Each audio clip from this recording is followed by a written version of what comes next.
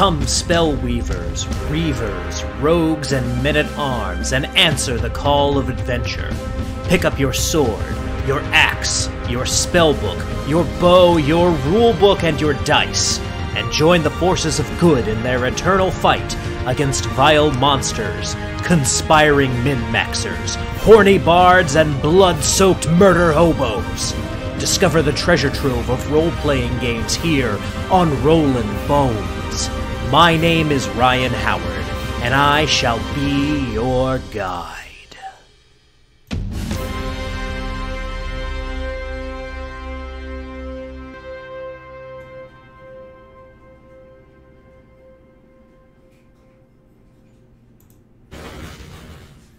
Good evening, Boneheads, and welcome to Rollin' Bones with Ryan Howard, your RPG treasure trove.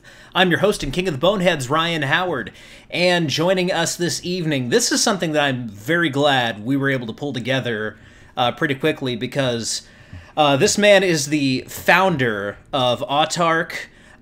Their game, Ascendant, is currently the top seller on Drive-Thru RPG, so without further ado, ladies and gentlemen, please welcome to Rollin' Bones, Alexander Macris. Welcome. Hey, thanks for having me on the show. Oh, no problem at all. Thanks for coming on, especially, in light of the recent success of Ascendant. Well, it's great to be on the show and great to see the success. It was unexpected, unanticipated, but very welcome. Absolutely, absolutely. Well, Alex, we're gonna pretty much start the same place we start with everyone on here. I like to ask everyone the same introductory questions to build a little background, and so let's begin at the beginning here. How did you get into RPGs, tabletop RPGs specifically?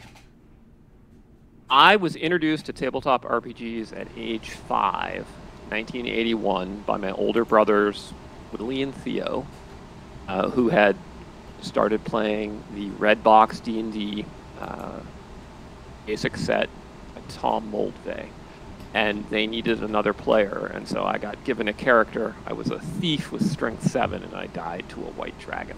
That was my introduction, age 5.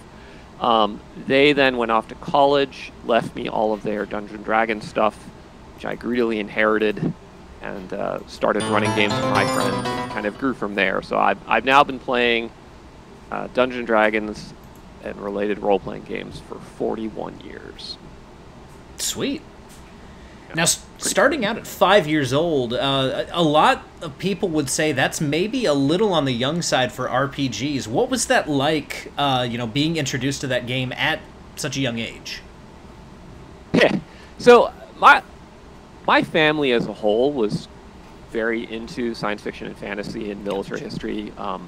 My mother actually named my brother William for William the Conqueror. She named me for Alexander the Great. And like when other kids were getting read, like Dr. Seuss, she used to read us Greek mythology, Beowulf, stuff like that. So it never really struck me as strange as a kid. Like it seemed entirely plausible that you would, hang out with your friends and discuss going on quests and killing dragons and things. Certainly I was always on the younger side of any group of players, and that kind of stayed through. When I was in high school, I used to go to the local community college and run Cyberpunk 2020 for the college gaming group at Allegheny Community College. And then, when I was in college, as a plebe at West Point, I was running campaigns for the upperclassmen. So. I don't know. I guess I was like a child prodigy of role-playing games. Kind of a useless child prodigy skill, but we don't really choose what the gods give us, right? Mm-hmm. Absolutely. When I was 5 years old, I knew way more Toby Keith lyrics than I probably should have. So, speaking of useless child prodigies, the Toby Keith child prodigy. There you go. So, does Moldvay D&D still remain kind of your favorite game system of all time, or have there been others that have usurped it in the time that you've been playing RPGs? I mean, well, Moldvay basic set is still way up there, and in fact was the basis for my own retro clone Adventure Conquer King system. So I have to count that as one of my very top RPG systems. I was also very impressed by the DC Heroes Megs system by Greg Gordon. I think that's another game system that's absolute, genius level design. And then Cyberpunk 2020 by Mike Pondsmith remains one of my all-time favorites. Just that game is a masterpiece of designing for the setting and mood you want to create with the system. Just top-notch. Oh yeah, absolutely.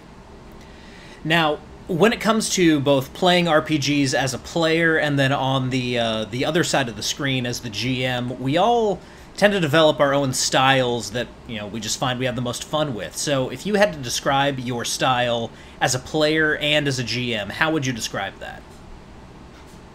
Right. Okay, as a player, it's probably worth saying that I've never once survived any campaign I've ever been in.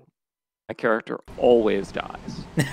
And I go into every campaign very much like a samurai. Like, I'm going to die, but the importance is that I die gloriously. And I therefore always just have a ton of fun, and am usually my death is heroically on behalf of others, and I guess I enjoy that in the sense it lets me take massive risks, and I don't enjoy playing a role-playing game where I am spending all my time being fearful and nervous. So as a game master, I have a pretty strong philosophy of how I game master, and I actually wrote a book about it called Arbiter of Worlds, which I threw up on Amazon. It's a collection of essays I had written for The Escapist many years ago, and I bundled them together and turned it into a book. And so my theory of game mastering is that tabletop role-playing games can offer one thing that no other genre of game can offer, and that's player agency. And what I mean by that is the ability to make meaningful choices that have real consequences. They're passive entertainment. You don't have any agency at all, right? You're along for the ride. Video games, you can have some agency, but it's always straitjacketed by the computer or the console design. It's limited. But with a tabletop game with a live game master, you can really do anything. And the key is that the consequences have to be meaningful or the choice is illusory. If no matter what you choose, you always win, that was really no choice at all. And so I try and run sandbox games that have maximal player agency with very fair, objective rules, clear consequences for success, clear consequences for failure. And then I stand back and I let the players make the choices that matter to them. And sometimes that results in them saving the world, and sometimes that results in them becoming ne'er-do-wells that running around causing havoc as the world falls down around them. And sometimes it results in horrible death for everyone involved. But whatever happens, it's because of their choices, and I think it's a really powerful way to play. Gotcha. So I've started to think of this as I've started calling it the watchmaker GM. You set up the pieces, you set everything in motion, you wind the watch, let it go, and then let the players kind of interact with everything you've set up. And I found that's really one of the more effective GMing styles because there's not so much that element of you broke this thing. It's I'm going to set this up, and the players are more than likely going to break this thing. So, right. That's very much a philosophy that I have a lot of sympathy with, and something that I've tried to develop in my own playstyle as well. Yeah, exactly. I haven't heard that term, the watchmaker approach, but I like it. I'm going to steal that. Yeah. It almost reminds me of deism in a way, and the way that they kind of approach the idea of God as the watchmaker. And so, people say that the GM is the God, so... if you are that kind of GM, then I guess you're a deistic god. Yeah, that's fair. It's funny you use that, because in my book, I actually also say that the GM is God, but he's also Satan. But he's Satan, yeah. But he's Satan in the sense of Satan in the Book of Job, where, the Book of Job, Satan works for God as sort of his tester. And, God tests Job through Satan, but God, at the end of the day, wants Job to win. He wants Job to prove that he's, a good dude. And likewise, as a game master, I certainly want my players to have a good time. I want them to enjoy themselves and struggle and triumph. At the same time, I put on my Satan hat, and now I'm the adversary, and I have to give it my all to, to play fairly as the adversary. All at the same time, remembering I'm also, the godlike figure and need to be neutral. So it can create some cognitive dissonance, but I think that's part of the fun. It's of sort of the mental multitasking of being a game master. Okay, now that that's out there, I just have to say now, this just kind of occurred to me, OSR GMs, and really any GM who wants to give your players a serious challenge, read the Book of Job. You might find something, illuminating about your role in that book, regardless of where you stand on religion. So, thank you for that, Alex. I actually... a lot of pieces just kind of click together. Growing up in church, the Book of Job is always something that's there, but now being able to apply that to role-playing, thank you. Sincerely, thank you. I didn't grow up in church. I ended up reading the Bible like circuitously as a need to do like research for being a better game master, and I was like, oh, this is so fascinating. I swear, most of the books I've ever read in my life, like the non-fiction books, have been some weird research project for some, role-playing game campaign along the way. And, my poor family members are always wondering what I'm up to. Like, why are you reading a book on mushroom farming? I'm like, I'm working on dwarven fortresses,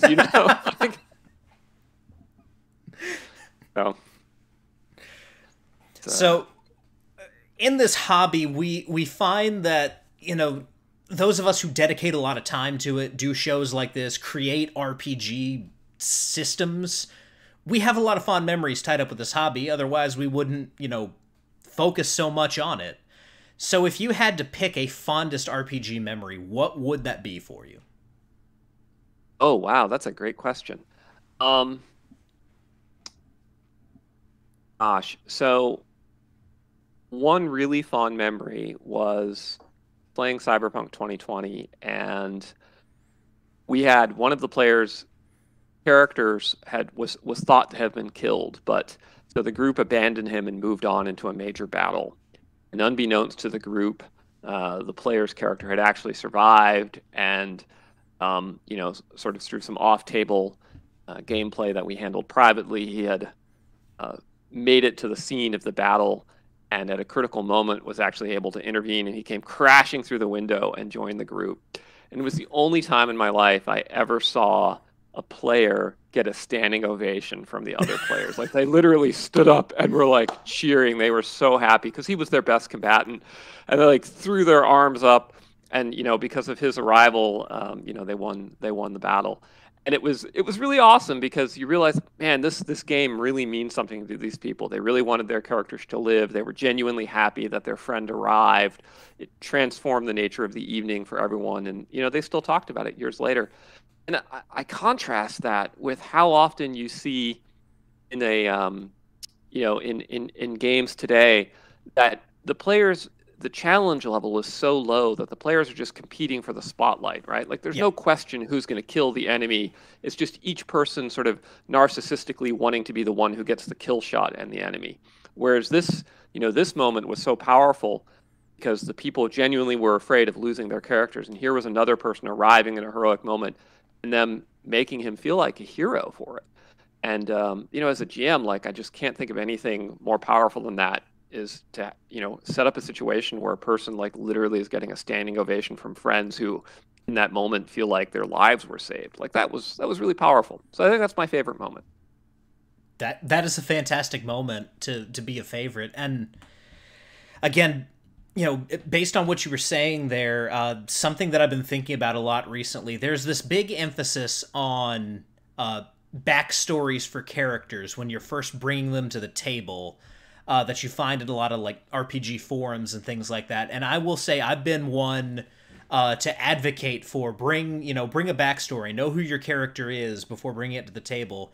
But I think a lot of the players who write these 20-page backstories, which again I've done, and I think every RPG player has done at some point, just because you wanted your cool character, you wanted your character who was going to be part of those stories that everyone tells for years and years to come. But what a lot of people fail to realize is that doesn't come about from how cool you make your character before you get to the table.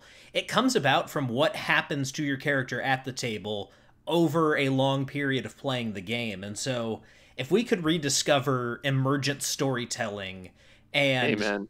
not really leaning so heavily on here's all the pieces that I set up for my character and here's the arc that I want my character to go on, if we can get back to just discovering what's our character going to do based on what we're encountering here and the stories that come out of that, I think we'll be in a lot better place as a hobby. And we'll have a little bit of a healthier mindset towards, what an RPG character is supposed to be from beginning to end. I agree completely. I do. I like you, I've certainly written my share of character backstories, and I think it's a little bit game dependent. For instance, if you're, as an example, playing a game of White Wolf Vampire, and you're told that your character is supposed to be, we're going to start off as ancient vampires with extra character points to build with. Obviously, you should have more character backstory. Your guy's 200 years old. I think where it becomes a strange phenomenon is when you're starting off as a first level character on his first adventure and you show up with 20 pages of backstory. I mean, yep. It's like I'm like a 46-year-old dude. I don't think I have 20 pages of backstory. I really didn't have 20 pages of backstory when I was 16 or 18, So, and I think it, as you say, it detracts from the emergent storytelling that comes from the experience. And and frankly, it doesn't play to the strength of the medium. You're going to get better passive storytelling from reading a novel than you're ever going to get from a tabletop game, but you can get emergent storytelling that's better than anything else. Yeah, absolutely. And I do think a lot of this comes down to, so many people want to recreate moments from the fantasy, media that they love that ultimately brought them to the table. And if you want to write a story where a character hits all the points you want them to write, then just write a story, write a book, write a movie, whatever it is that you're trying to create there. But when it comes to bringing a character to a role-playing game, minimize that and just let the story unfold and let your reactions and how you interpret the environment that you're in create that story. Exactly. And, those moments will come. But, what makes the moments powerful in a book is, as the reader of the book, we don't know what's going to happen. And the authors make us fear for the characters' lives. And, we were all shocked at the Red Wedding in Game of Thrones and things like that. If you go into the RPG with this sort of pre-plot in your head, even if the moment happens, the moment won't be the meaningful moment that you wanted to, because it was illusory. Mm-hmm. So, yeah. And like I talked about a few weeks ago with DM Bloodworth, the best case scenario is exactly what you thought was going to happen happens. And worst case scenario, all of your plans have been completely scattered. So either way, you're going to be either extremely disappointed or you're just going to get exactly what you thought you were going to get. So there's no surprise. There's no, there's no outburst of emotion internally because you called your shot and then did it. So, right. There's nothing to discover there. Exactly. It's funny because we as a culture take spoilers really seriously, right? Yeah. We'll freak out if someone posts spoilers on Reddit. We'll avoid reading social media to not have a favorite movie that we want spoiled. But then when we come into the tabletop role-playing games, we bring these expectations in that are effectively spoilers. Mm-hmm. I think far better to go in wanting an emergent story and enjoying the ride. Absolutely. Now, there's one last of these kind of introductory questions. I like to ask this question because I feel it really cuts to the psyche of the people that I'm talking to. The answer to this can be as philosophical or as sophomoric as you want it to be. All right, I'm ready. So, Alex, if you could put anything on a t-shirt, what would it be?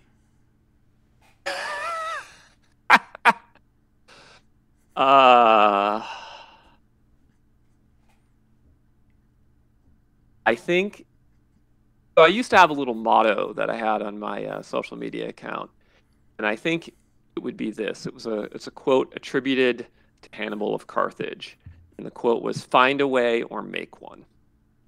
And I think that that's been my philosophy as a game designer, as an entrepreneur: find a way or make one. So sometimes the pathway you need has already been created by others before you, and you can find it by searching. And sometimes you have to forge it yourself. But either way, there's a way to do it, and you have to believe that going forward into it. So find a way or make one. That would be my T-shirt. Gotcha. And then there'd be like probably like some really awesome Frank Frazetta art of like a ripplingly muscled dude and a hot warrior woman with him for no apparent reason. You see, in my mind, obviously that's a very poignant saying and a very cool visual there. But in my mind, I was picturing like an elephant with a very shocked expression on its face, trying not to slide down a very steep mountain. Yeah, that's right. But the elephant is illustrated by Frank Frazetta. Yes, is all I'm saying. Yeah, okay. Absolutely. It's a Frank Frazetta elephant, and it's got like a barbarian on the back. Yeah. The elephant, like, how did we end up in the Alps, bro? Like, what is going on? Oh, that's fantastic. But no, like that really is that's a great inspirational T-shirt, and I don't think I've seen that on a T-shirt. So, yeah. Yeah. Excellent. I should make that T-shirt. I sell T-shirts on my Autark Emporium store. I should make that T-shirt. I don't know why I haven't done that. Yeah, absolutely. We're doing it. We're gonna put the elephant on it. That'll really sell it. Now, obviously, with Ascendant being what it is, it's fair to assume that you are a comic book fan. So, I really want to dig into, which comics really kind of spoke to you as a comic book fan. Which comics do you consider, your favorites? Where do you come at this as a comic book fan or from the comic angle? Sure. Yeah. So my biggest comic book collecting years were 1985 to 2000. And I primarily collected Green Lantern, Batman, and Superman. So I was a DC fan. The whole Green Lantern run of Hal Jordan giving up his ring, John Stewart taking over, the Green Lantern Corps forming, the Crisis on Infinite Earth was some of my favorites. And then Frank Miller's Dark Knight, Batman run, Frank Miller Daredevil also, although that was a little earlier and I kind of went back to buy that. Then the Watchmen series. And then a lot of the various Image comics that had, with the really lush art, all the pouches. So kind of that time period was my favorite for comics. Then I stepped away for a while from the comic space. Then I came back and I got into a lot of the more, I wouldn't call them alternative, but they weren't necessarily DC and Marvel. So, for instance, Kieran Gillen's comic series, Uber, was really awesome. About like the World War II superheroes. I really enjoyed Invincible, was excellent. Let's see. What are some others that are big favorites? Authority, Squadron Supreme, I really liked. And of course, Mark Miller's The Boys was really good. So I would say my early comic book stage was very much straight up Justice League, big time heroes doing heroic things, cosmic conflicts, etc. And then I kind of got it from there. I got into deconstructions and reconstructions of those genre tropes, I guess. Gotcha. Now I do have to ask because, in my opinion, the 80s is the best period of comics for the big two, hands down. There are so many great comics that came out of the 80s and into, the very beginning of the 90s. And one series in particular that I have a great fondness for is Legends of the Dark Knight. Did you collect much of that? I did not. Should I? Should I be buying that to read? So Legends of the Dark Knight, some would call it a mixed bag, just because it was different creative teams for each story that was being told. But like the first 4 arcs are fantastic. Okay, I will check it out. I remember looking back, the comic I remember so much from that one is in Green Lantern Corps when John Stewart gets married and then his wife gets killed. And I remember as a kid being like, "Oh man, like they went there." You know, it was, and you just get this shock, because at the same time, you know, like the 1980 Days was also when we had He-Man and G.I. Joe cartoons, and nobody ever dies, right? Yeah. Like, you know, endless amounts of bullets are flying, nobody ever dies, and it was pretty shocking. So, and of course, you know, the Dark Knight series hit me like a truck when I read that the first time. You're like, whoa, you know. So it's good. It's good. Oh gosh, to be like 11 to 15 years old again, discovering comics, fun times. Now, had kind of the like overuse of the you know, murdering of loved ones ground you down by the time you got to the 90s and Major Force was shoving Kyle Rayner's girlfriend into the refrigerator? Yeah, yeah, no, it definitely. Well, you know, the realization is, they're like, wait a minute, they can't kill the hero, because that would end the comic book. So all the loved ones are actually there to get slaughtered, and it's just then you're like, oh, that's actually kind of depressing. Like, Yep. you made me love them so you would kill them. So yeah, definitely. Definitely, that when that realization comes, you know, that changes. Yeah. And don't let my shirt fool you. I know, like, I'm wearing a Captain America shirt. I do have a great affection for Cap, but I am more of a DC guy myself. So you're in good company here when it comes to talking about DC comics. Yeah, listen, I don't want to in any way say that I'm not a fan of Marvel. Like, I like Marvel comics as well. What had actually happened was that my father was a fan of DC comics, and he bought me my first comics, and so I started with DC.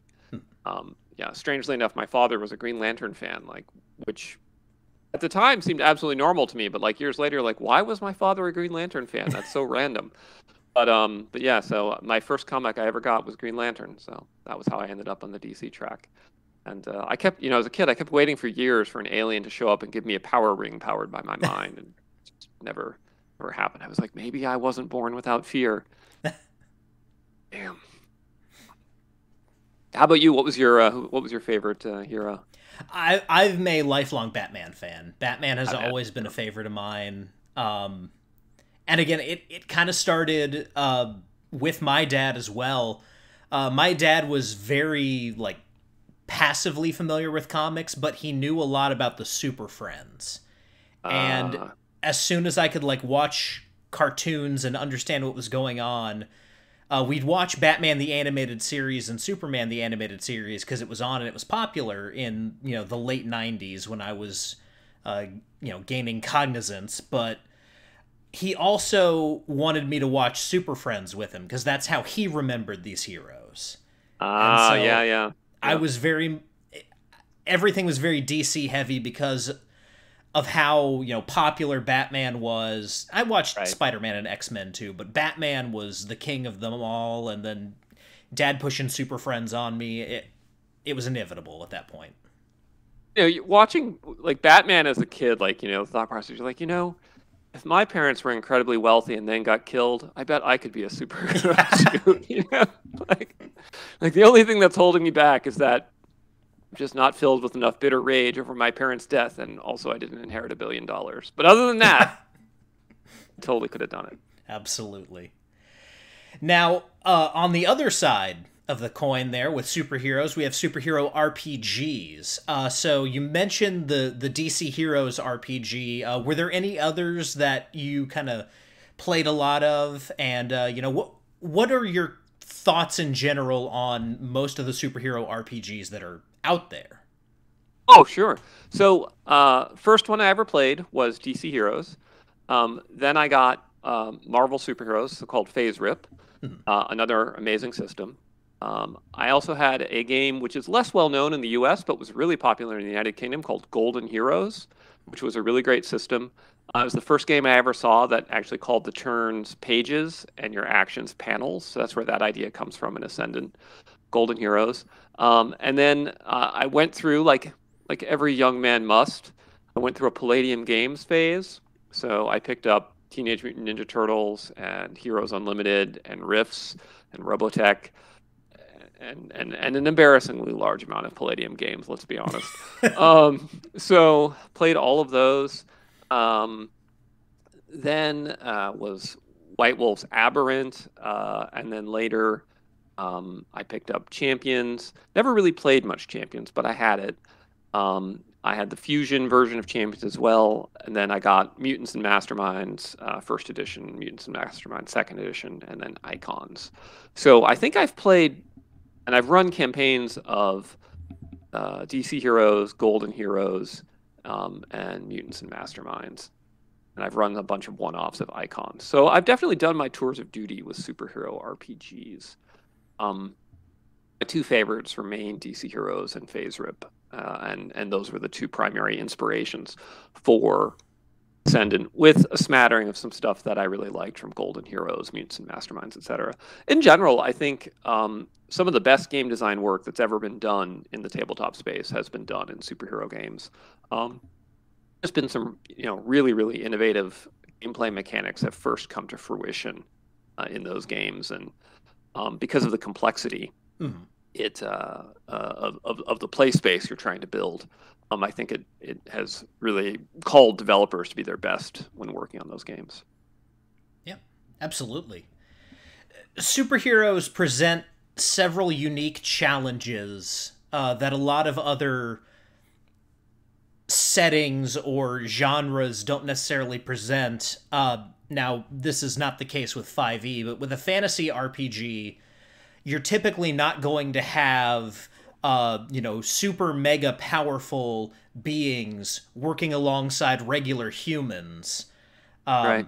So you have to find a balance where, a player who really loves Batman or Daredevil or Punisher can bring someone like that to the table. Same as a hero or a player who loves a hero like, Superman or Thor or Green Lantern, someone like that. And then there's also the idea that in the superhero genre, for the most part, there's not really this fear that your character is going to die every time. It's not as, gritty life or death necessarily as a Conan-inspired sword and sorcery game like D&D is meant to be. So you have to find a way to keep the challenge in there while still, knowing that at the end of the day, you're likely going to triumph or at the very, very least survive. So I do think there's lots of, creative thinking and tinkering that needs to be done to really keep the integrity of the experience alive when it comes to superhero RPGs. Yeah, it's definitely a challenge. In Ascendant, I ended up offering a couple different systems for how to handle player death. Because in a sense, depending what genre or era of comic books you're emulating, the way it's handled can be totally different, right? Mm-hmm. Like, a Golden Age game, Silver Age, Bronze Age, Iron Age, character death is going to be a very different experience. The default in Ascendant is that if your character dies, you aren't dead, but you lose a bunch of character points and have to take some sort of drawbacks or rebuild your character in some way to reflect that. So, if your character gets killed, you might have to take the, disfigured appearance and missing limb drawback. And so now you've lost some character points, and he got all scarred up and lost his limb. And until you reaccumulate more character points, you're going to be at a disadvantage. And I think that plays well for a pretty broad kind of Bronze into Modern Age environment. You can certainly do, there's some other options the game presents, like Dead is Dead, make a new character, or also like, mysteriously unaffected, like, the smoke clears and you cough and you're fine, and, you lost the battle, but you're okay. The way we handle that sense of how do we stage the keep it challenging, even though you know your character will probably live. So the game uses a challenge rating system, and your hero points, which are kind of your mana or your action currency for doing cool things, get replenished when you beat challenges. And so if you fail to stop certain challenges, your hero points won't replenish, which in turn makes you more vulnerable, and so and limits you from doing some of the cool, fun things that you otherwise might like to do. And so what tends to happen is, if the battle turns against you, you start to skim on the hero points because you need them to keep yourself alive, which then makes it harder to, maybe save the city. So there's more collateral damage, which in turn means you'll get fewer hero points back at the end of the battle, which will make the next fight tougher. And then eventually it can cascade into a situation where you do end up, getting killed and suffering those longer term consequences. Or you figure out how to turn it around, and then you get your big replenishment of hero points. You've renormalized, and we've run two really healthy campaigns using the system, and it's kept the challenge level high throughout. And we had ultimately in the Star Spangled Squadron campaign, we had 3 characters go down as dead over 30 sessions. So, which felt, if you figure each session is an issue, so you had like, Justice League, 3 years of Justice League, 3 characters suffering some sort of severe misfortune, felt plausible. Oh yeah. Absolutely. Now, once a year, right? Yeah. Once every 12 issues. Yep, absolutely. Now, something that I found interesting, just kind of, looking through Ascendant, you've taken great pains to essentially scale real life and real, like what something would weigh, how far something would be, and scale it into kind of a unified system of measurement, just for constant reference, which is not something that I've seen many, if any, RPGs do. So, what was it that made you think, this is something that I need to pay close attention to, or this is something that I need to, put time and effort into for this game? And I do think it's a good thing, by the way. So that's not me saying, why'd you spend so much time on this? Because I find it super interesting. Yeah, so the original DC Heroes game by Greg Gordon, also known as MEGS for Mayfair Exponential Gaming System, used a system where each ability score point was worth twice what preceded it. So if you had a strength of 10, you could lift twice as much as a man who had a strength of 9, who could lift twice as much as a strength of 8. And so they were the first system to use an exponentially increasing table like Ascendant does. They used it for strength, for speed, for time, a few other parameters. But they didn't go fully exponential. They didn't go fully logarithmic in their math. And as an example of that, in DC Heroes, Batman had a body of 6.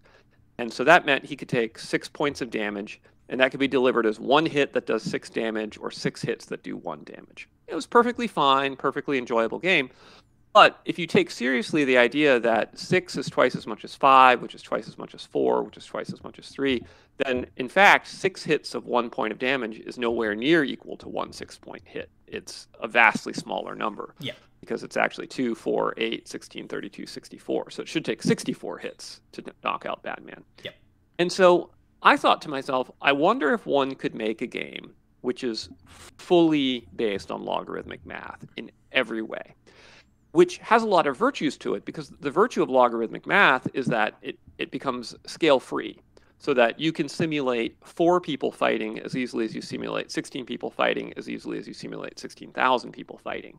And all complex multiplication and division just become simple addition and subtraction of all physical quantities.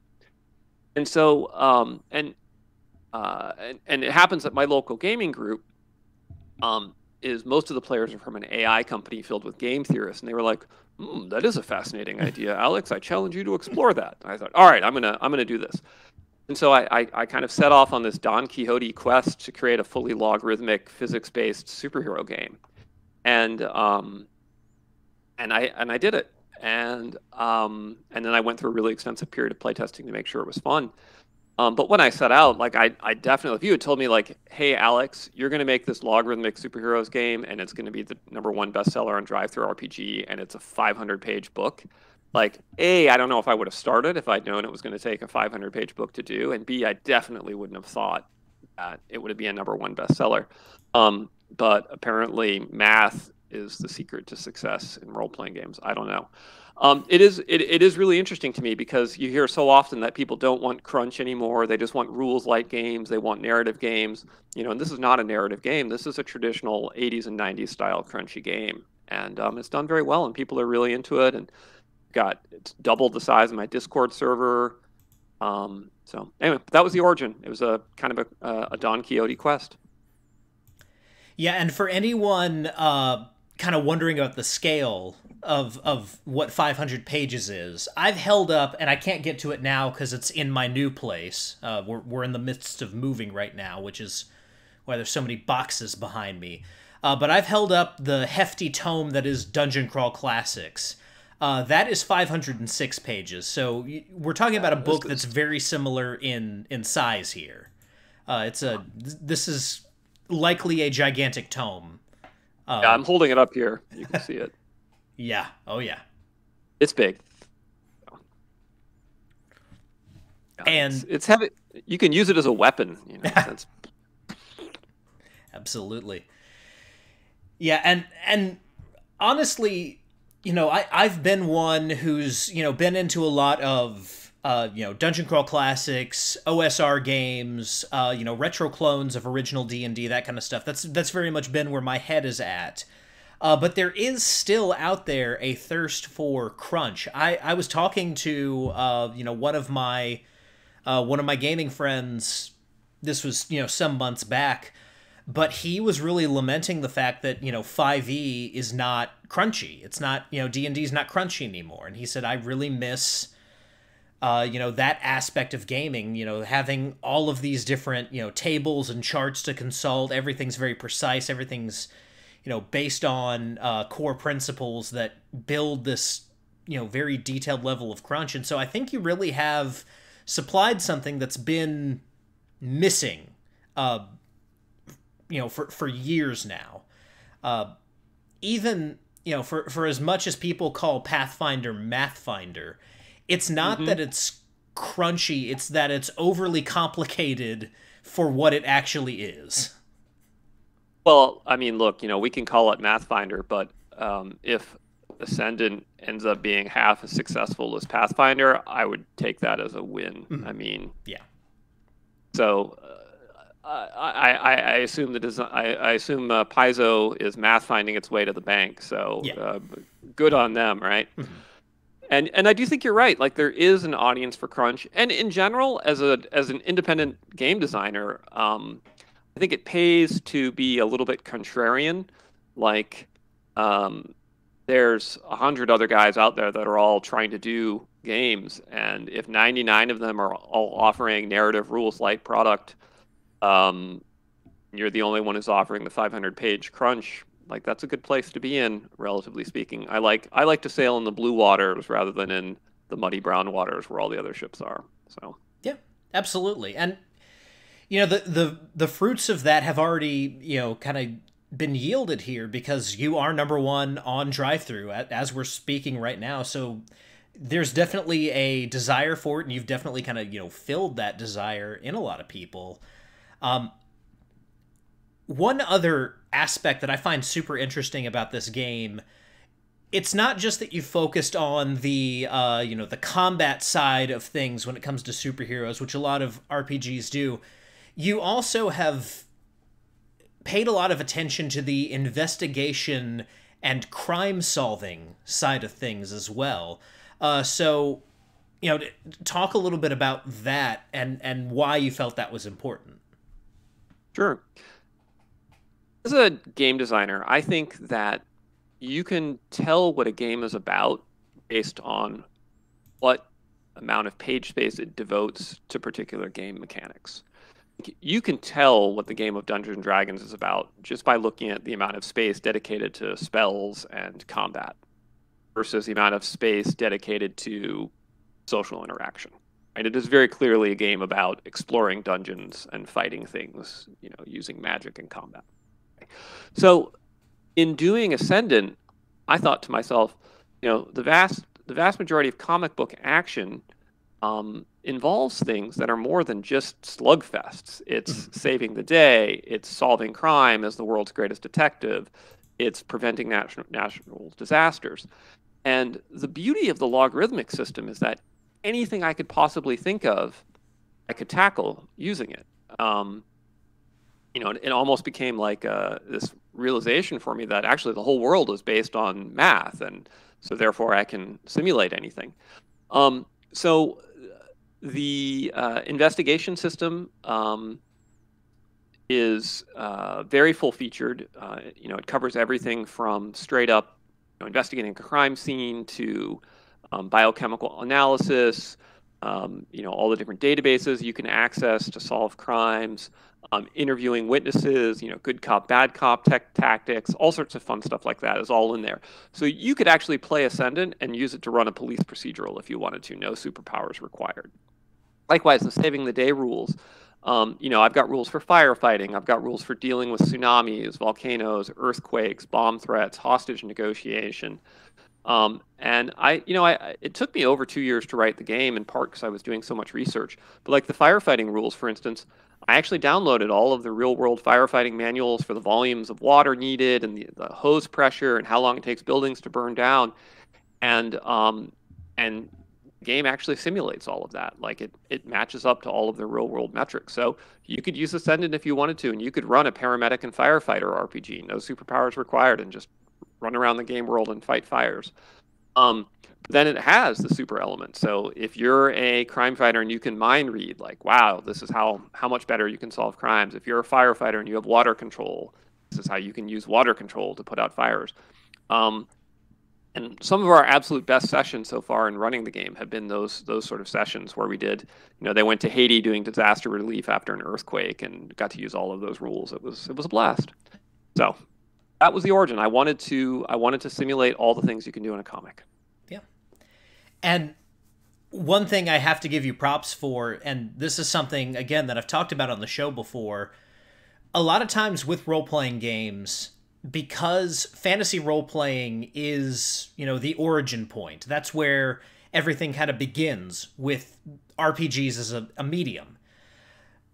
So often, because of that, and because of how prevalent fantasy role-playing is, when it comes to other genres, people tend to treat those games as we're playing D&D, but instead of Dungeoneers, we're superheroes, or we're cowboys, or we're spies, or whatever it is. And when that happens, that's when the burnout of, okay, we messed around a little bit in this world, I'm bored now, what do we do, comes in. And it really seems like you have built this around the idea of being a superhero is completely different from being a fantasy adventurer. And so here's essentially the way you need to think about what you can do in this world, how you can interact with things, and here's the mechanics for doing what you need to do as a superhero, besides just, punching General Zod or, having a space battle near Apocalypse. So again, hats off to you for thinking in that way and designing the game around that.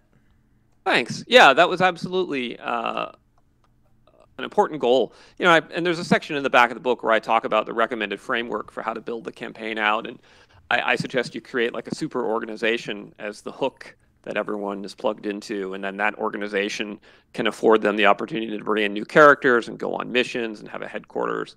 And there's rules for building out your organization and everything in there. And we've had a lot of fun.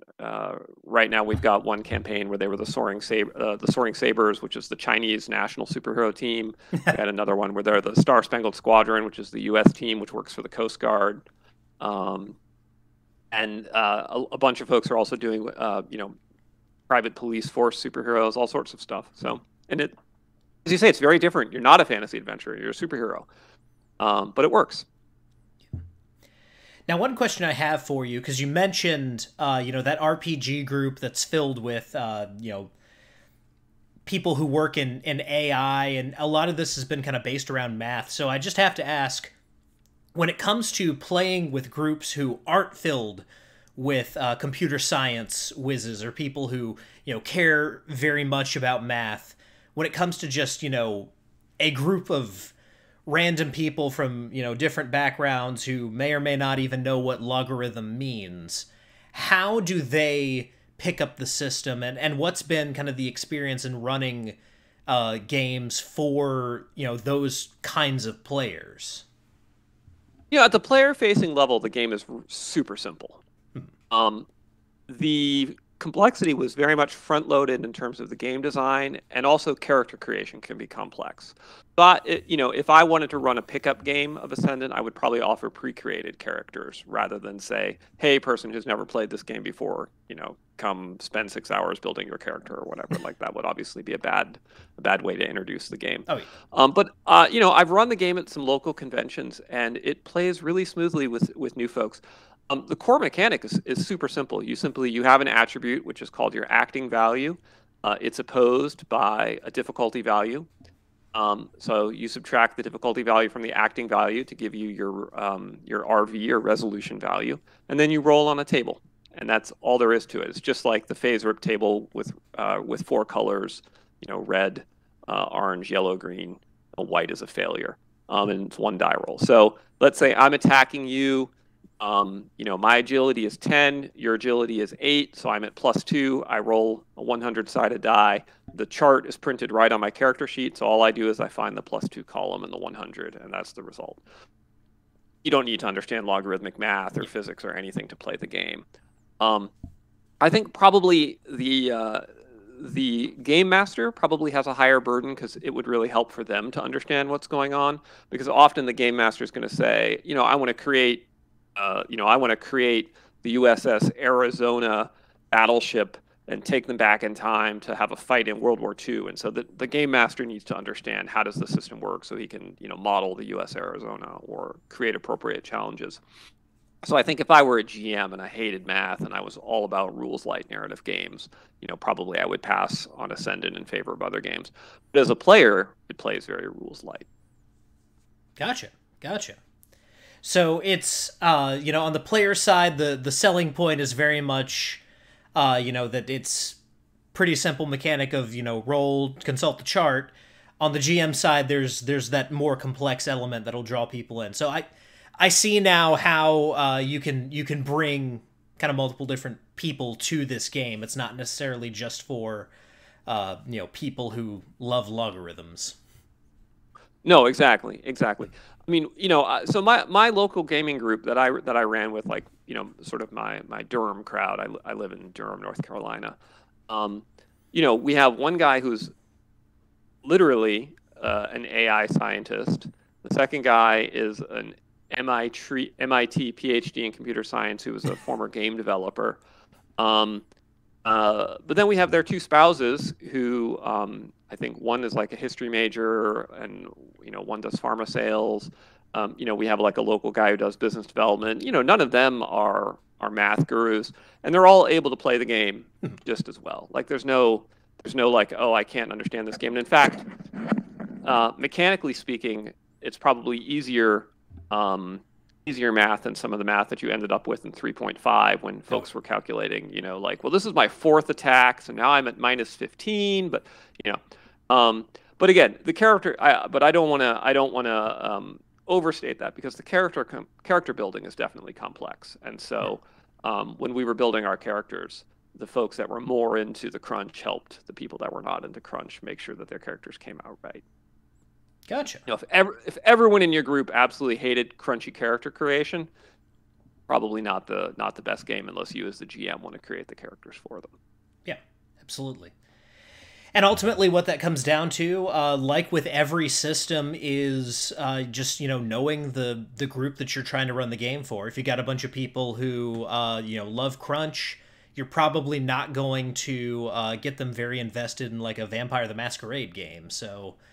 Exactly. On the other end, if you've got people who, are mostly familiar with, like Powered by the Apocalypse or other more narrative-driven games, trying to, bring them into a crunchier, more complex system might result in some backlash early on, if not, just outright turn them off. So my advice for any GMs out there looking to introduce something new to the table, as I've harped about, introduce new games to your players, run different kinds of games, don't just stay stuck in, the what's popular or what's in the zeitgeist. Know the audience that you're bringing the game to, and know how to introduce it to them and how to kind of bring them into that world, especially if it's something very different from what they're used to. Yeah, amen to that. One of the beauties of the age we live in is that there's games for everyone, right? Like you can go on Drive-Thru RPG. I think they have 15,000 role-playing games now. Oh, yeah. Like, think of a genre, think of a play style, think of a mechanic. You can find something you like, and that's fantastic. But that also means that not every game has to be for everyone. It's completely okay to make a niche game for a niche audience. And sometimes the very best games come about when the game designer just says, "I'm just making this game that I want, that I would play with my friends, and if you like it, you can play it too. But if it's not your cup of tea, don't drink it." And often that creates the best. Whereas some of the some of the complaints about 5e is that they were trying to be all things to all people, and so you get kind of a more watered down experience. With the caveat that I think any game designer on the planet would be happy to have 5e sales. So apparently there's also something to be said for being something for all people too. Yeah, but to put it in the terms of music, just to for the sake of an illustration, you can have a situation like Huey Lewis and the News album Sports, where the label says, "Hey, we want hits," and they built an album designed to generate as many hits as possible. But you can also have something like 2112 by Rush, where the band went, "Screw it, no one's buying our records anyway, we're going to do what we want," and it also be a massive success. So honestly, it's as a creator of RPGs, what it comes down to is, what do you think is going to be successful, and are you prepared to fail? That's right. Did you know that Rush's 2112 is based on Ayn Rand's Anthem? Yes. Novel? Yes, because awesome. I am both a lover of Rush and an appreciator of Rand. So well, we're in good company here then. Amen, brother.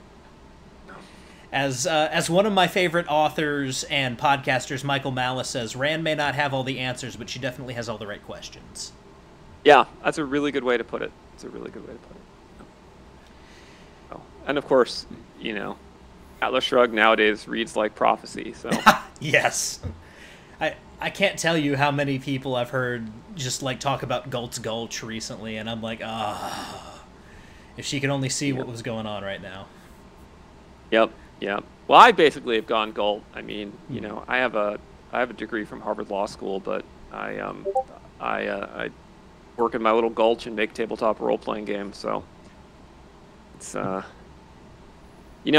she kind of leaves out the part in the book that when you sort of go Galt, your income really drops a lot. Yeah, it's worth noting. Yeah.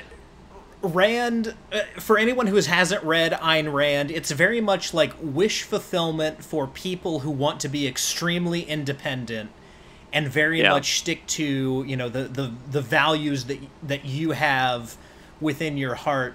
Rand does not get into a lot of the problems that come about in your personal life when you try to do stuff like that. It's very much, this is the highest virtue that you could possibly ascribe to, and here's all the amazing things that'll happen when you do this. And down in the very, very fine print that Rand doesn't mention, also there's going to be a lot of people who hate you and want to kill you, and on and on and on, all the negatives before you get to have that ultimate experience of living independently in Galt's Gulch. That's right. I was rereading The Fountainhead recently, and I was struck by the fact that as a kid I had totally glossed over the fact that Howard Rourke ends up working as a day laborer in a quarry breaking rock because he can't get a job as an architect. You know, as a kid, I totally glossed over that to the ending where he's like building skyscrapers, and I was like, oh, yeah, right. So it's a different experience to read it as an adult for sure. A different experience. Now, having already mentioned Rand at this point, I need to ask, because you're such a big DC fan, are you a Question fan? You know, I'm not, and I just completely missed it until way later did I ever even find out that there was a connection. And I only learned it because I liked Watchmen and I liked Rorschach, and then people were like, well, I was like, oh, that all makes sense now. So yeah. So I should probably at some point go and actually read the Question and get to the real meat of it. But I do like Rorschach from the Watchmen. Yep. And with the Question, have you read the Question? Is it worth reading? It is, yeah. And a lot of the Steve Ditko stuff, it's essentially like Steve Ditko went, I want to turn Randian philosophy into a superhero story. And then he did it even more so with a character called Mr. A that he did independently after DC bought up Charlton. So he could kind of, keep doing the Question without doing the Question. Right. Interesting. So there's a character in Ascendant. Ascendant has a little bit of a backstory to it, and there's like a default setting. You don't have to use it, but every RPG offers a setting. So there's a character in Ascendant who is a little bit of a wink, wink, nod, nod at Ayn Rand, which is the main villain, Maximilian Danexjold, who's named for the Atlas Shrugged character of Ragnar Danexjold. And Ayn Rand calls her philosophy objectivism. And the idea is that, you need to accept that reality is objective and you need to use your reason to navigate through reality, right? A is A. Yeah. But, the premise of Ascendant is that, superheroes are able to manipulate reality through their superpowers using, 0-point energy and their conscious will. And so Maximilian Danexjold is his backstory. He's a professor of Nietzschean philosophy who, through sheer will, actually, kind of becomes an Übermensch and is able to manipulate reality. And so it's kind of like, well, what happens if you're a rational egoist, but you discover that through your willpower, you actually can reshape reality to your will, and then what happens to you? And so, obviously he's a villain in the series, and but I had a lot of fun writing him as a kind of an interesting bad guy because he's one of the more intelligent and he's very philosophical. Mm-hmm. But I concluded that it actually like a genuine Nietzschean Übermensch who could bend reality to his will would be a very scary person, a very bad man. Oh yeah. Yeah, because I mean, just thinking about the historical line you can draw from Schopenhauer to Nietzsche to Hitler, ultimately, we see what happens when a person believes, that they can reshape reality, with the power of their will, and what they will do, given the opportunity and the means to do something like that. So, given even more power than that, the power to literally warp reality, that could make for a very scary antagonist. So that's super interesting.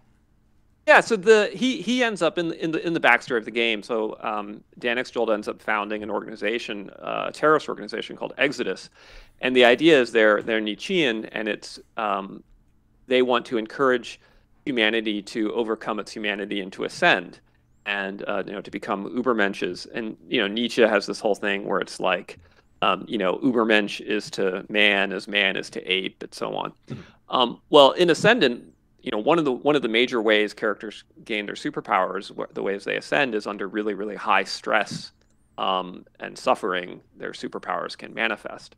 And so the Exodus terrorists go around the world randomly causing acts of terror and mayhem and violence, figuring, you kill 1,000 people and 2 of them develop superpowers. Well, we're helping humanity evolve. And so it gives the game master a really built-in enemy who is constantly out there wreaking havoc for the sake of wreaking havoc. And in the process of wreaking havoc, they're creating more people who, become like them and wreak havoc. So it works really well. Although it's, it can be it definitely, when we ran it, when we ran the playtest campaign in the world, shit goes out of control pretty fast on planet Earth. Mm. Oh yeah. Yeah. Ascendant is very much just like the origin story of a superhero setting, because it starts with almost no superheroes when the game begins, and then things are. So it's like the origin of your characters, but it's also the origin of a superhero universe. So it's very much like our world, but rapidly becoming a very strange place. Mm-hmm. And if anyone wants to see kind of a microcosm of what that philosophy can lead to, just as a real life example, look into the Leopold and Loeb murder case in I believe, the 1920s. And right. If you don't want to read through a whole bunch of court documents, or you just want to watch a movie, Alfred Hitchcock's Rope is essentially a retelling of the crime that happened there. I didn't know that about the Hitchcock movie. Yep. Yeah, it's the movie is brilliant. It's Hitchcock, but it's a film in a bottle. There's one setting for the movie. It plays out basically like a stage play that someone filmed, and it's very simple. It leans a lot on the performances of the actors, and it's very dialogue heavy, but it's a brilliant film. I'll have to check it out.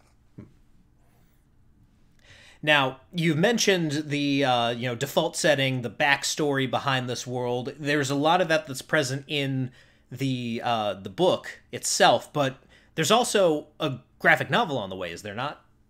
There is. It's called Ascendant: Star-Spangled Squadron. It's the origin story of America's superhero team. The book is written. It's a 96-page graphic novel. We are going to be crowdfunding it starting in March on IndieGoGo. So over the next month is going to be the pre-launch campaign. So I'll be releasing the video trailer, some preview art, things like that. There's already a coming soon page set up on IndieGoGo, which you can check out at. I guess I'll provide the link to you if you want to share that with the gang later. Yeah, absolutely. And I'm really excited about it. It was my first time writing a comic, but I had some really good mentors. A fellow named David Campetti, who runs Glasshouse Graphics, does a lot of comics editing, helped me. Chuck Dixon was kind enough to provide some scripts to me that I was able to read. And I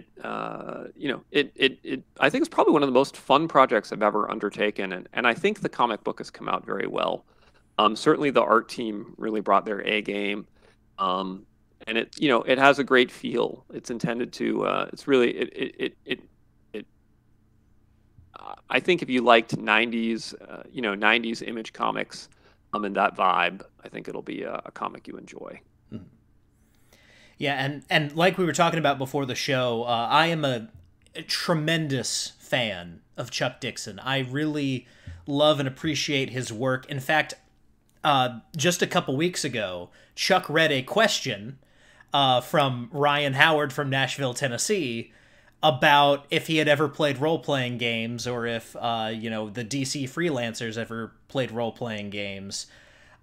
So I'm a huge Chuck Dixon fan, and the fact that he was kind enough to help you with that just kind of warms my heart, knowing that he's willing to share his knowledge and vast experience with someone learning to write comics. That really is awesome. Yeah, he's a very, very, very classy guy, and obviously knows the space better than anyone. I imagine he probably could have written the graphic novel that took me a year to write in a month in his spare time, but that's the difference between having done it all your life and it being your first time diving in. So it's that 10,000 hour rule, right? Yep. And for anyone unfamiliar with the name Chuck Dixon, if you appreciate the Batman villain known as Bane, you have him to thank. Indeed. Him and Graham Nolan, another absolutely fantastic artist. Yep. Now, when it comes to the the art in this role-playing game, I have to say it's really fantastic. And you worked at least on the cover and the logo design for some of these characters with Jay Shields, who is friends with a few people that I'm friends with. He actually ran a Star Wars game at a convention that I played in. But a lot of this art is very evocative, like you said, of 90s image and that very, 90s generation, Mark Silvestri, Eric Larson, Jim Lee type art. Was that kind of the aesthetic you wanted to go for just from the beginning? Was that really... Yeah. Gotcha. Yeah, that's the aesthetic I like. It's the aesthetic I wanted to go for. It's, as I said, I think there's value to being contrarian, and so that's not the art style that's being done in a lot of books nowadays. Right. But I know that it has a big fan base. You can see the fan base for it in some of the successful crowdfunding campaigns on IndieGoGo. I figure I love that art style. I know there's an audience for it. It's not overdone in the market right now. Let's just embrace it. And so I coined this term, iridium age, for the vibe I was trying to come out with, which is like, and why did I pick iridium? Because it's a heavy metal. Yeah. So I wanted to have a sense of there being like a little bit of a heavy metal aesthetic of, sex and violence. But at the same time, it's really shiny like silver. Mm-hmm. So it's kind of got like classic heroes and iconic costumes, but also like a little bit of a heavy metal sex and violence vibe to it. And I'm really happy with how it came out. Like, it's one of my favorite books I've ever produced. Jay Shields did the amazing cover art, and he did the design for American Eagle's costume. That's our lead protagonist on the front. He's a military veteran, firefighter, married father of two from Freedom, Nebraska, who develops superpowers when he's saving children from a burning building. Becomes a superhero, and he's a patriotic family man, and the plot twist is that he's actually a patriotic family man. Like, yep. He's actually a good dude, mm-hmm. which is subversive in today's environment where everyone is expecting that your heroes are actually terrible human beings, and it's like, no, he's actually what he appears to be. He's a good dude. Mm-hmm. So he becomes the main leader of the Star Spangled Squadron, but in the RPG, at the time that the RPG takes place, he's left planet Earth for reasons unknown, and so there's a massive power vacuum as the world's greatest defender is absent, which is purposeful as a setup for the RPG, because I think it's sort of like no fun to be in the world of Conan if you're not Conan. Right. So likewise, like I've removed the most powerful element from the game so that the players can shine. Hmm. Yeah, there's always a weird element of running a game in the Marvel universe where you're playing a team of superheroes who aren't the Avengers, but the Avengers they're around, they're somewhere. So you guys are mighty, but you're not Earth's mightiest heroes. They're still over there, and you want your players to be the center of attention. You want them to be kind of the baddest guys on the block. So finding ways around. There's someone more powerful than you out there, but in the case of your book, he's off planet. He's gone at this point. That's an interesting idea because if he comes back, what'll happen when he comes back and runs into the players? Exactly, and it's left open. The backstory of the game ends with a cliffhanger, but basically. Quote, the world's smartest man develops his own space plane, flies off to the dark side of the moon on an adventure, and then the space plane crashes and he's vanished and nobody knows what's happened. And the world is going to hell. Exodus attacks Washington, D.C., and there's a massive battle. Most of the Star Spangled Squadron are casualties. And then American Eagle leaves for space for reasons unknown. And that's the beginning of the sort of official campaign setting. So, and then the graphic novel is explaining is essentially a prequel to the role-playing game. So the graphic novel explains how did we get here, and so it's the origin of American Eagle, the origin of Manticore, the origin of Exodus, etc.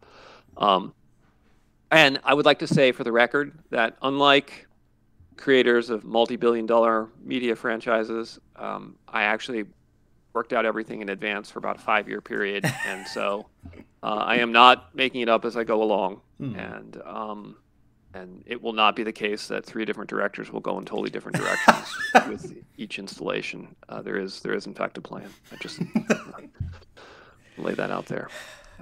That's actually my criteria for judging Hollywood movies is, did the director put more time thinking it through than I did for Friday's Dungeons and Dragons game? And if the answer is no, then they suck. But Alex, don't you understand? It's a mystery box, and you don't know what's inside the mystery box. Yeah. And it's only a real mystery if you yourself, the designer of the mystery, have no idea what's inside that box. Like, look, again, far be it for me to criticize people who are more successful than myself. I will say that I personally do not ascribe to that philosophy. It drives me crazy. So if I make a mystery box, I know what's in the box. Yeah, I mean, half of the fun of a mystery is being able to figure it out, and the people who write mysteries professionally now, or at least purport to, hate the idea that someone could possibly unravel the work they've done and, you know, come to the conclusion before they, the all-powerful writer, want them to. Yep. And there's a very distinct point in history where I think, you know, this becomes a problem, and it's Armageddon 2001, I think, was the story in DC Comics, when everyone figured out who Monarch was before that issue came out, and then they changed it. See, that's just so wrong. Everyone, so wrong. It leaked online, or everyone figured out, I don't know which one, that it was going to be Captain Atom, and so they changed it so it was Hawk. So, you know, I mean, I have some sympathy for the creators, right? Like, it used to be the case that your fan base was in relative isolation. And so, you know, if you know, Bob the reader didn't figure it out, it wasn't like he was going to go online and have everyone else tell him. And if one person did figure it out, he was just a dude sitting in his living room being like, I figured it out, but he had really no way to tell anyone. Nowadays, one guy figures it out in the middle of, you know, Boise, Idaho, and next thing you know, it's front page of Reddit, and everyone on the planet knows the spoilers. I get it; it sucks. I think at the same time, like, you have to be authentic to your own created material. There's this amazing quote by J.R.R. Tolkien, where a fan sends him a letter with a question about orcs or something, and Tolkien's response is, he's like, you know, what a good question! I must find out. Yeah. So, in other words, like, Middle Earth exists separately from him, and he has to find out the answer by meditating on it, you know? And you can just tell, like, he took the world so seriously that he felt there was a right answer that he had to find out. And that's the kind of a creator I aspire to be, in terms of the seriousness with which I try and take my world building. And so, you know, it definitely irks me as a consumer of entertainment that that's not the way it's done anymore, but what can you do? Yeah, it's this weird misbegotten offspring of, we don't want anyone guessing what we have planned before we reveal it to them, with the M. Night Shyamalan desire of, there has to be a twist. It doesn't have to make sense. There just has to be a twist. Right. Yep. Like, you know, this lionization of the idea of subverting expectations. I'm not trying to subvert people's expectations. I'd like to meet their expectations. I'd like to exceed their expectations. I'm not trying to subvert their expectations. Yeah, and having expectations is not a bad thing as a consumer. You know, it's always fun when a neat little surprise comes along and you're like, I wasn't expecting this to be what it was, but this is cool. But not everything can be that. Right. That's right. You know, and then there are also expectations of how things, how to put it. There's plot expectations, and then there's emotional expectations. And I think it's good to have, you know, your occasional plot twists, but I think it's wrong when you try and subvert the emotional experience, right? Like, if I go to see a horror movie, I want to be horrified. Yeah. And if I go see a horror movie and you end up giving me a lifetime tearjerker, you've subverted my expectations, and I'm also going to give you a 1-star review because I don't like lifetime tearjerkers, right? Yep. So, yeah. Anyway, now we're on a rant now. What else can we rant about? I mean, just kind of based on, what you've said and, the influences that you've cited so far, I have to ask, do you watch The Fourth Age on YouTube? RJ? No, I do not. So RJ, the creator of that, it's a comics focused YouTube channel. So at this point, we're well afield of RPGs, but Right. he talks about comic book storytelling and how it mirrors, or how it should mirror, mythology, and how superheroes. There's an archetypal hero. There's a lot of kind of Joseph Campbell to what he's talking about, but there's also an appeal to the Greek philosophers, and essentially what he gets to is there is a right way to tell stories. There's an expectation that we all have that's largely going unfulfilled because stories have to resonate with us as human beings. Yes. And if they don't, if they're just creating some kind of artificial reality that doesn't scan with what we experience to be true or what we know to be true, it feels inauthentic. And you can't just keep pushing that, telling people that this is the reality, because it doesn't match what we, even if we deny it, know is real in our hearts and our minds. I couldn't agree more with that. I'll have to check that out because I'm 100% in agreement with that philosophy. Yeah. I'll shoot you a link once we're off the air here. Yeah, awesome. That sounds great. And he's also he's also he's putting his money where his mouth is. He's created a graphic novel of his own. So it's cool that people who are thinking about things like this, like he is and like you are actually not just saying on the internet, this is crap and this is why it's crap, but also here's something that I think is better, that strikes more at the heart of what I think the issue is, and does things the way that I think they should be done. And I hope you guys agree with me. Exactly. I think it's really important, to be more than just a critic of pop culture. Mm-hmm. I think, the people who are dissatisfied, as you say, they should put their money where their mouth is, and they should offer up what they think things should be. And in my case, I thought that should be a logarithmic game system with sexy, violent image comic style art. And apparently there was a need for that. The tack I took on how comics fit into the world and the mythic archetypes in Ascendant. So I have these, people developing superpowers, and I thought to myself, what would happen if people developed superpowers in our real world right now? And if you think about zombie movies, nowadays, anytime a zombie movie happens, zombie movies themselves are such a common trope that people in a zombie movie would know that they were up against zombies and act accordingly.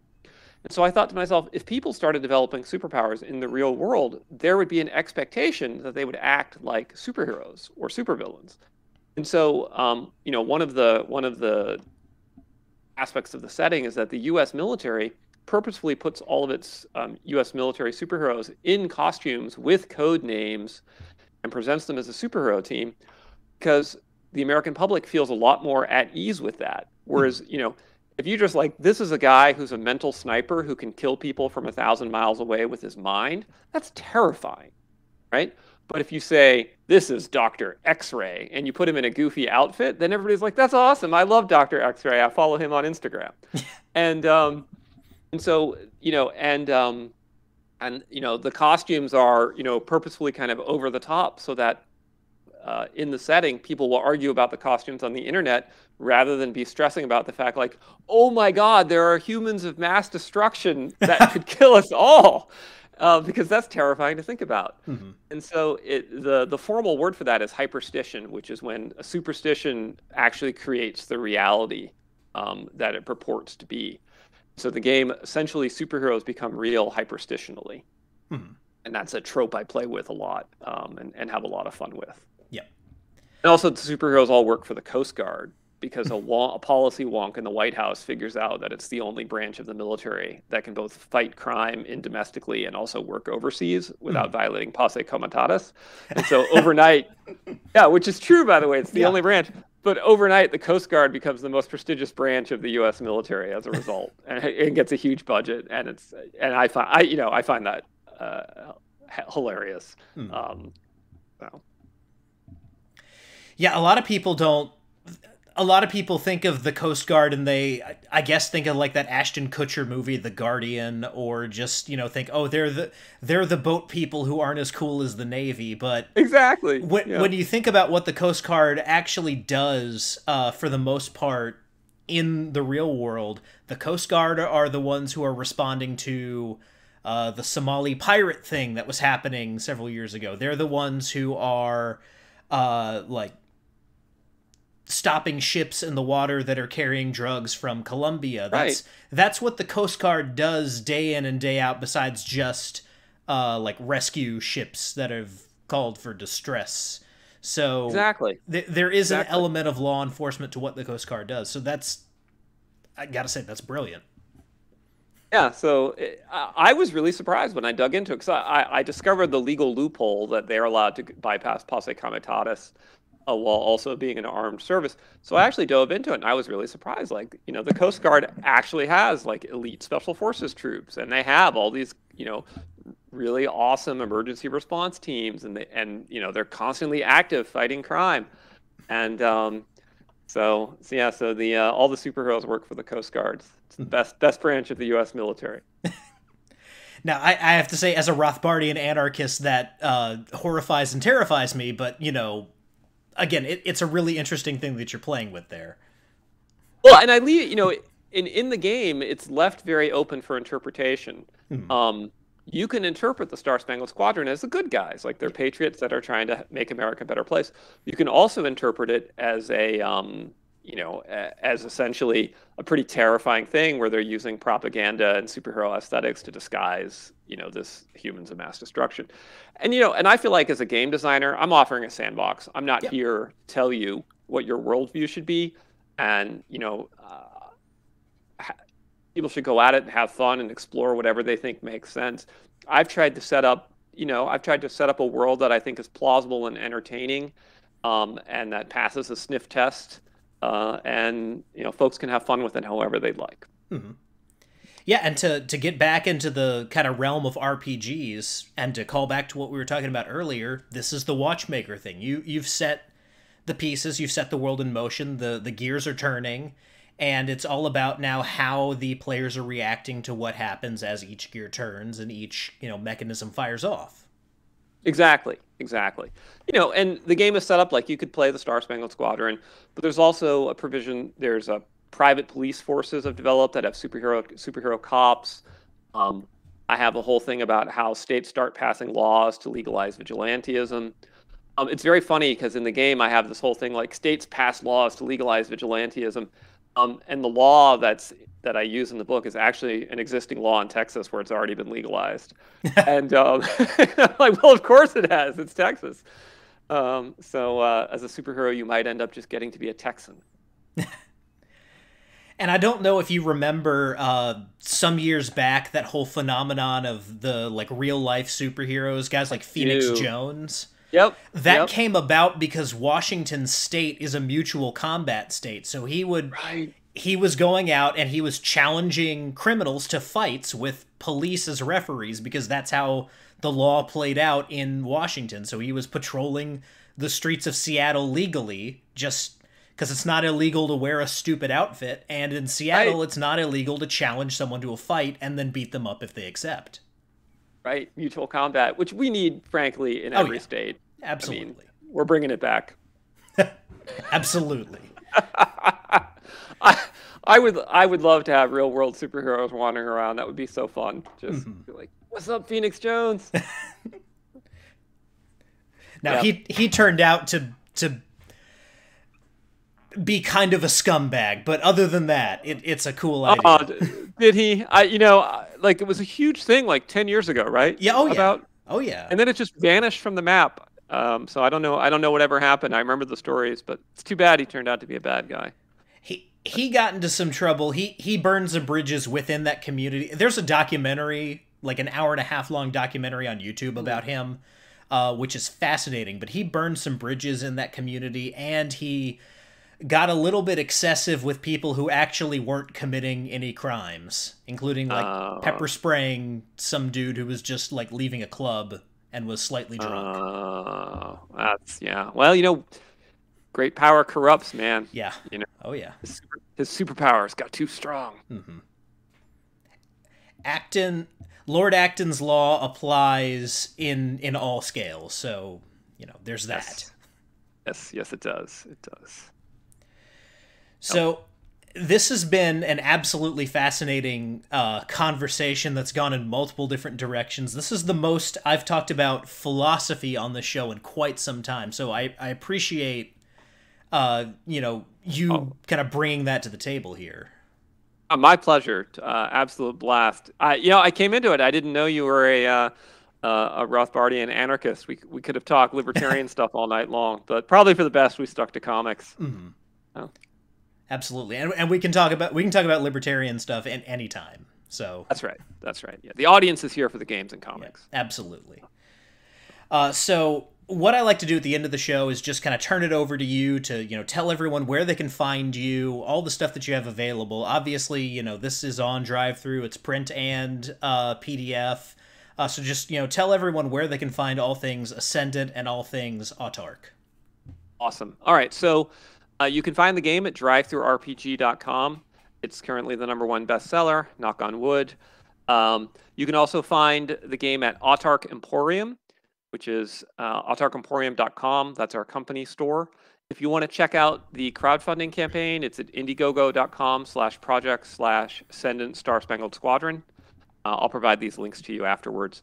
And then you can also check out my company website, which is autark.co.